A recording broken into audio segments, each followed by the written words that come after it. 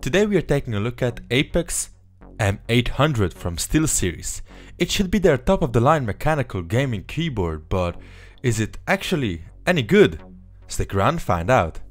The packaging is simple but functional and impresses me with its unintrusive design. Similar experience is continued on the inside of the box. In it we find only the user manual, the switchable rubber feet for the bottom side of the keyboard, and the keyboard itself. No thick instruction manuals in 101 languages, a very minimized presentation. That is pretty surprising given the product's pricing.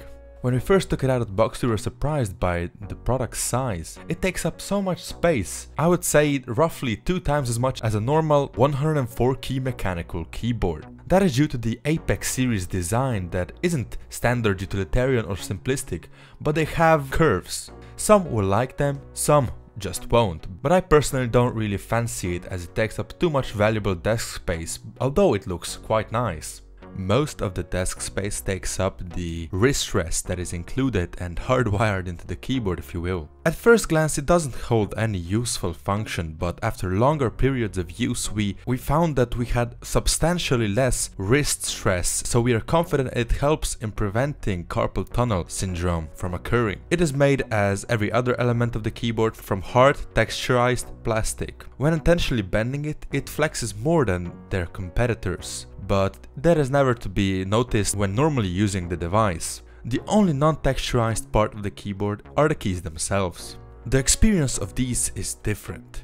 It's different from Apex Raw, where I had the feeling that I had to press through the physical membrane of the switch for it to be registered. It is different from Cherry MX based keyboards. By that I don't mean that it's bad, quite the opposite really. To me, with its low resistance of 45 grams and linear mechanical movement that resembles MX Red's, as well as the incredibly small distance of 1.5 mm to registration, is quite satisfying, as I could type faster after initial getting used to phase. At Steelseries they say that the M800 is the fastest mechanical keyboard in the world, and given my experience with the QS1 switches inside that should also have a lifetime expectancy of over 60 million clicks and a 2-core processor that can register over 250 clicks at once, that is quite possible. If we are already on the subject of keys, we have to mention the lighting. As you could have probably seen from the video, you can adjust the whole RGB color spectrum, so over 16.7 million colors. So what you think? In this price range, almost every keyboard has a comparable experience when, as far as lighting goes. The fact that there's a difference is quite obvious. On Apex the lighting is completely consistent. There is no brighter or darker zones on specific keyboards,